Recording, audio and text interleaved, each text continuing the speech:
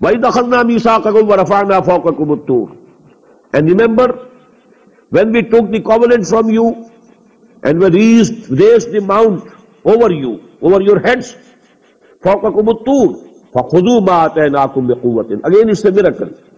When the Torah was given to Moses alayhi salatu wasalam, when he came to his people again, then he saw that people had started worshipping calf. Then as we have read, the punishment was done and that punishment was carried out. Then again Hazrat Moses took alayhi salatu wasalam with him 70 people.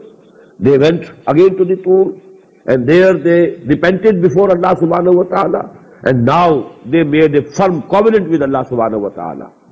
Now to have that covenant very serious, Allah subhanahu wa ta'ala raised the mountain over their heads. These miracles were happening then, at that time. But you know, from the time of Muhammad sallallahu alayhi wa sallam, now the miracle is only this Quran. It's the intellectual miracle and not a miracle seen by these eyes or heard by these ears. Not sensual miracles, but actually now the miracles are intellectual miracle, and that is Quran. But before that, we may say that was the infancy of mankind. And so these miracles were shown to them. But with Muhammad sallallahu alaihi wasallam and this ummah, not such miracles. But you have to understand, and you have to follow, and you have to act, and you have to act through accepting all the hardships of this world. And then you have to fulfill your duties. وَإِذْ أَخَذْنَا مِيثَاقَكُمْ وَرَفَعْنَا فَوْقَكُمُ الطُّورَ خُذُوا مَا آتَيْنَاكُمْ بِقُوَّةٍ. Hold fast to what we have given to you. وَاذْكُرُوا مَا فِيهِ. And remember whatever is there in it. That is means Torah. لَعَلَّكُمْ تَتَّقُونَ. So that you are saved from the wrath of Allah subhanahu wa ta'ala. You are saved from His displeasure. You are saved from His punishment on the day of judgment.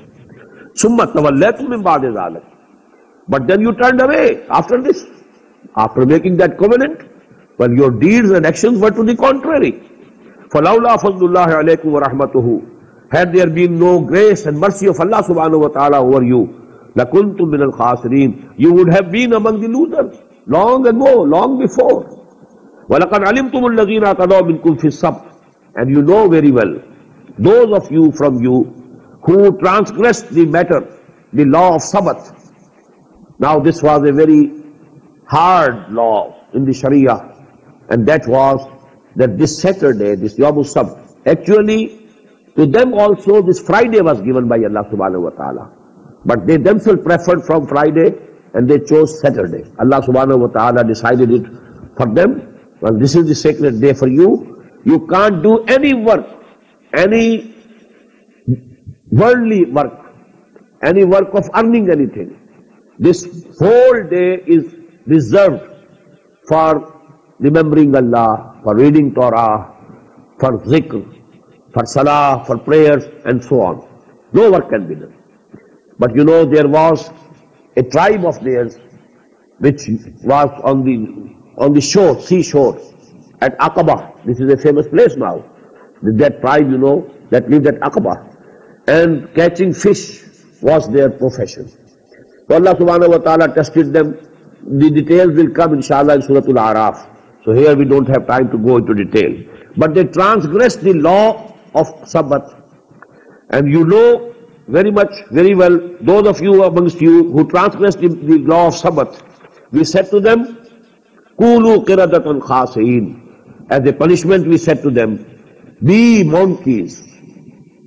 Be you monkeys, despised and rejected. فَجَعَلْنَاهَا نَكَالًا لِمَا بَيْنَ يَدَيْهَا. And we made this punishment an example for the people who were present before them and people who came after them. People who were their contemporaries, they knew that this nation, this tribe of ours has been given this worst punishment in the past. So that they became an example. An exemplary punishment was given. So we made them an example for people who were with them, present at that time, and people who were coming after them. وَمَوْعِظَةً لِلْمُتَّقِينَ. And it became a lesson and a sermon for people who have any fear of God.